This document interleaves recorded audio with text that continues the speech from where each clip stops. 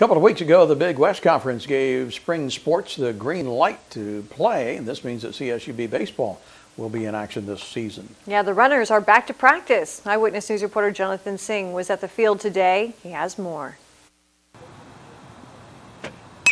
CSUB baseball is back on the field. Head coach Jeremy Beard says he's happy to be back. Yeah, to have the opportunity to play this year, it's just what we've been waiting on and hanging on to, hope, and for it to be here now, there's just a lot of gratitude and excitement for what's to come. Coach Beard says his baseball team is a big part of the community.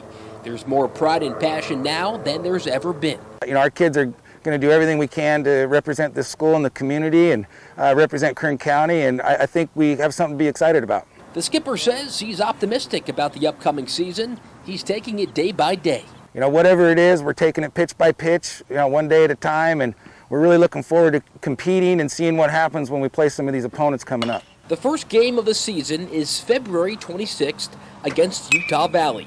It gives the runners almost 2 weeks to get familiar with their new safety guidelines. We're really working on safety protocols to make sure that, you know, we're doing everything correctly.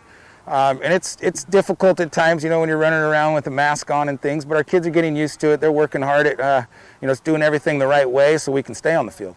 And even though things may be a bit different this year, some things will never change. Oh, I love the crack of the bat and the sound of the leather hitting the ball and the whole thing. It's our guys are, you know, everything's coming back. The smell of the game. We had some guys referring to a lot of different things that, you know, get you excited in baseball that kind of bring back your senses. In Bakersfield, Jonathan Singh, Eyewitness News. Is there a story you think we should investigate?